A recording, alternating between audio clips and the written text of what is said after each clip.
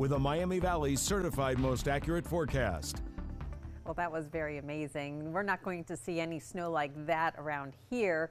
However, we are dealing with some snow showers out there this morning and also some big flakes of snow. It kind of depends on where you are and where the bursts of snow are. But as you can see here on our Bryant Heating and Cooling Tower camera this morning, the lens there is covered with some precipitation, most likely snow, and then the roadways are definitely damp as you head out the door here, and you'll need your windshield wipers as you head out the door here. Visibilities right now do range. Right now the low spot is actually in Dayton at 1 mile visibility, 2 miles in Columbus, 7 miles in Cincinnati here this morning. And we're dealing with snow showers that are continuing to advance their way through the Miami Valley. And you can see here that we do even have some heavier bursts of snow as you get in towards Troy and Springfield here, so probably some of those larger flakes.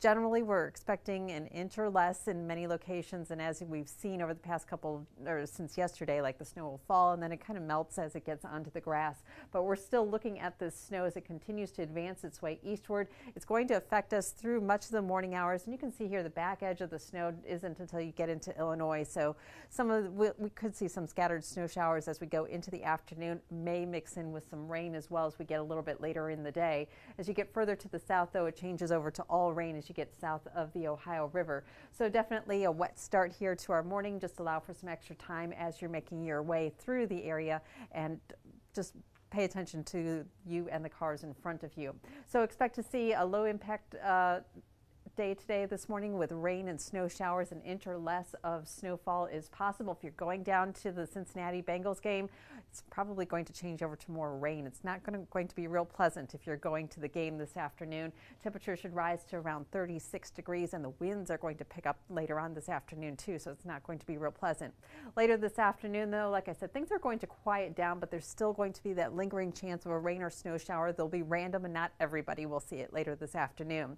Tonight, things quiet down, mostly cloudy skies tonight, and then tomorrow we'll also see a pretty quiet day, but lots of clouds in the forecast even for tomorrow. And then another significant storm system comes in Monday night into Tuesday, and in fact on Tuesday we're looking at a rain event for us and gusty winds that'll change over to some snow showers on Wednesday, and then another system coming in on Friday.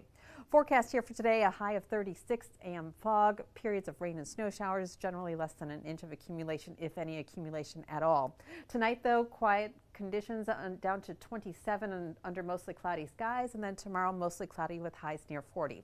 In your extended Storm Team 2 forecast here, an active week ahead, gusty winds and rain Tuesday, changing over to snow showers by Wednesday morning, much colder, high of 36, dry on Thursday, and then we're tracking another system for Friday and into the early part of next weekend.